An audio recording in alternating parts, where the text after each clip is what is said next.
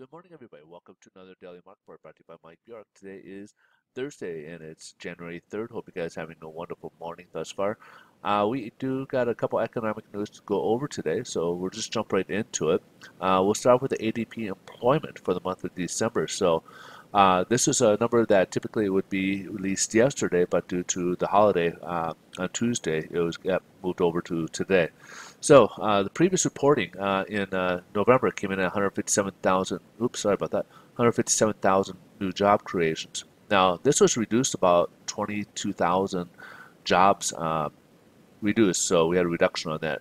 It was around 171 or so. Forecast actually right around 170,000, and it came in 271,000. So really hot number here, about 100,000 more than what we would have projected for this number here. So remember, tomorrow we do got the BLS, the Bureau of Labor Statistics numbers coming in, and that's going to be kind of a big one to watch for. Now, with a strong number like this today, and of course, we had the sample week uh, for initial weekly jobless claims, so that came in pretty strong too. So we kind of believe that tomorrow will be a strong Bureau of Labor Statistics jobs numbers for tomorrow, and that's something to kind of watch out for, and that would obviously could really affect the markets. And the other item to watch for on that would be the wages. If we're going to have wage-based inflation, so something like that's going to really be watched by the investors in terms of income levels. Also, to move along here, we have the weekly jobless claims. So again, this was revised about 5,000 higher. So this was initially around 216,000 jobs, people applying for unemployment, and it was increased to 221.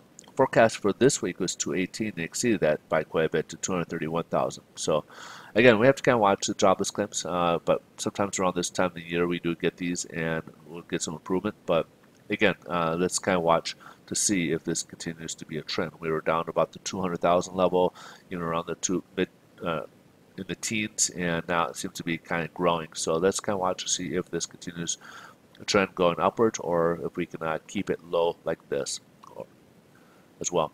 Last but not least, we got the ISM Manufacturing Index yesterday. As you may have seen, we had the market. Now we got the ISM. Previous reporting came in at 59.3%. Forecast supposed to dip down to 57. It dipped much further than that, so it kind of came in a bit of a shocker at 54.1. And kind of as a result, the stock market is down. It's kind of combined with comments by Apple yesterday, which released there some numbers yesterday, and basically saying it was disappointing sales. Back in November, they basically announced that they weren't going to release unit sales on their iPhones because of concerns. They just don't. They're facing stiff competition. They're having a harder time selling their $1,000 iPhones now, and so they're looking at dollar amounts. So they're just going to try to release those numbers versus units, and so when they made comments yesterday due to the cut in their earnings and their potential, they basically blamed it on China. And of course, yesterday, if you recall, China had the manufacturing data that came out that came in much, basically a pullback. It receded. It was actually below 50 on those index numbers, and anything below 50 is contraction. And that was the lowest they've seen that since 2016. Now, coupled with our drop in our manufacturing number today, the stock market really started tanking. It's down, Dow's right now down over 600. As a result, it was down a bit, like around 100 to 300, and when the manufacturing came up, it continued to drop even more rapidly. Nasdaq's down about 188 so far this morning.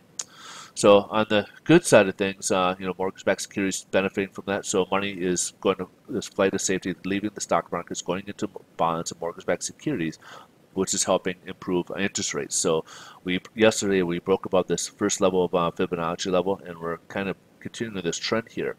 Now tomorrow, ahead of the Bureau of Labor Statistics, you may want to kind of lock in here if you're out there. We've been over a month here in this overbought position here, and we are probably due for a turn at some point. And we've gained quite a bit of process, as you can see, from here all the way up to here. We gained a pretty substantial amount in that process. So we may be due for a pullback and may want to be a little cautious and may want to lock in today before any possibility tomorrow with a very good jobs numbers data that could help the stock market and hurt us, the mortgage-backed securities, any interest rates that you may capture today. So just be a little cautious ahead of tomorrow's numbers. As you can see, here's the treasuries broke down even further. We're testing the next floor of support at the 2.57 range. 1.257. And so again, this is something you want to keep an eye on, see if this holds here or not. But again, it's got a lot of room for upward growth. So if we have that turnaround and we've been this oversold position oversold position, it's due for a turnaround as well. So just be a little cautious out there. But today, the good news is interest rates improved. We got improvement in our rates. Hope you guys have a great rest of your day. We look forward to see you guys tomorrow morning. Thanks so much for watching. And if you guys want to get any further updates, you can get those on Twitter at Mike Bjork. All right. Take care, guys. Bye-bye.